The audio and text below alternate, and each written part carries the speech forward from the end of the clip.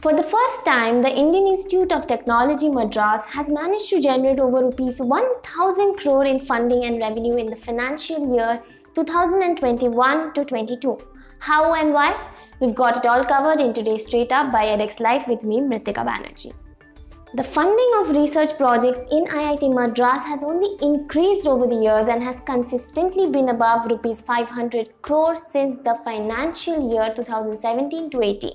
Even the pandemic didn't hamper this upward streak, and they managed over rupees 700 crore in the year 2020 to 2021. There are major projects that drove the surge in funding during 2021 to 2022. The highest being education through information and communication technology using direct to home with a fund of rupees 300.28 crore.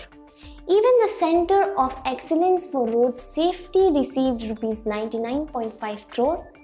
Professor Manu Santhanam, the Dean of Center for Industrial Consultancy and Sponsored Research, IIT Madras, who leads the group that promotes these partnerships, has this to say. For about 7 years in a row, IIT Madras has been ranked number 1 in the NIRF rankings. One of the reasons for this is the increasing amount of industry collaborations that IIT Madras is getting into.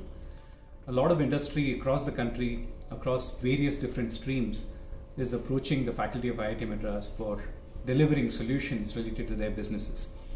Not only infrastructure or manufacturing, we also have a lot of high-tech industries, telecommunications and so on, which have really benefited a lot from their interactions with the IIT Madras faculty.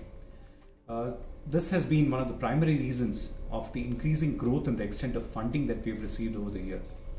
Both sponsored projects and industry projects have seen an increase year on year of about 8 to 10%. Especially in the last few years, industry projects have really picked up quite a bit, and that's one of the reasons why we really hit the 1000 crore barrier this year.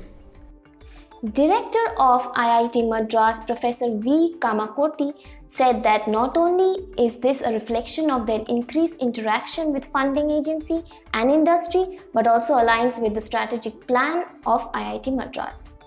IIT Madras bagged the number 1 spot in the NIRF rankings this year, and crossing the recent milestone when it comes to funding certainly adds to their achievements. That is all from us today. Do like, share, comment and subscribe, and don't forget to mask up and stay safe.